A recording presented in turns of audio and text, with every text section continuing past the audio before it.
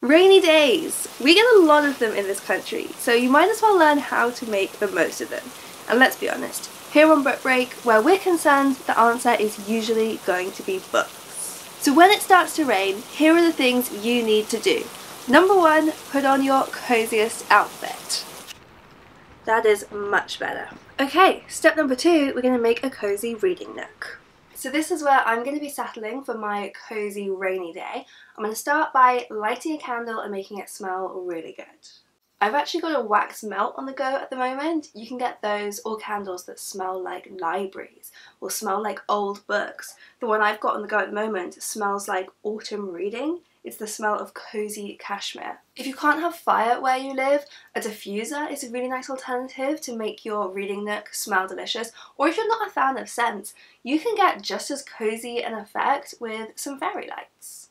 I am feeling very relaxed now. But of course, something major is missing. To complete your cozy reading nook, you obviously need a blanket. Or 2, or 3. So I'm almost ready to climb in, but obviously I first need a cup of tea. According to The Book of Tea by Okakura Kakuzo, tea began as a medicine and grew into a beverage. The book goes on to describe why tea is so culturally important, particularly to Japanese culture, but it will really get you craving one. And that quote is absolutely right. On a rainy day especially, tea is the medicine we need. So now, tea in hand, I am finally ready to climb into my cozy reading nook. Of course, with a selection of rainy day books. So let's figure out your cozy rainy day reading style. You might want a really short book, something that you can easily read all in one day while snuggled up in your cozy reading nook. So for you, I would recommend something like Before the Coffee Gets Cold by Toshikazu Kawaguchi. There are actually 2 books in this series so far, so if you finish the first one, you do still have more to come. This is a really cozy, magical series about a time-travelling cafe in Tokyo.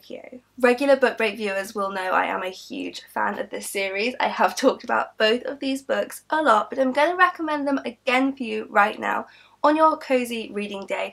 Get lost in this magical world.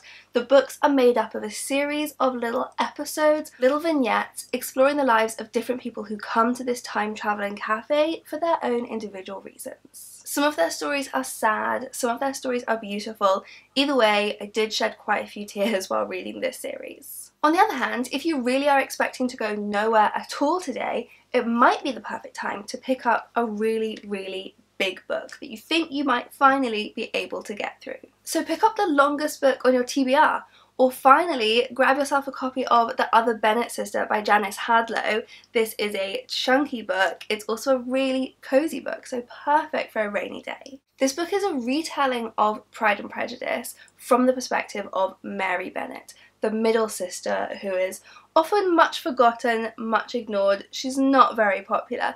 So this book takes her story and shows you a whole other side to her.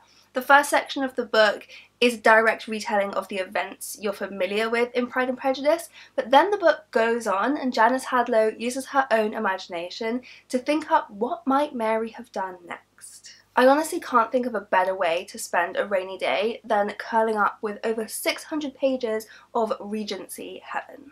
If you want to hear more about that book, I did do an interview with the author a couple of years ago on this channel, so I will link to that video below if you want to go and see us talk about all of our unpopular Jane Austen opinions. To match the weather outside, you might want to read a book set in the rain, so something like Summer Water by Sarah Moss.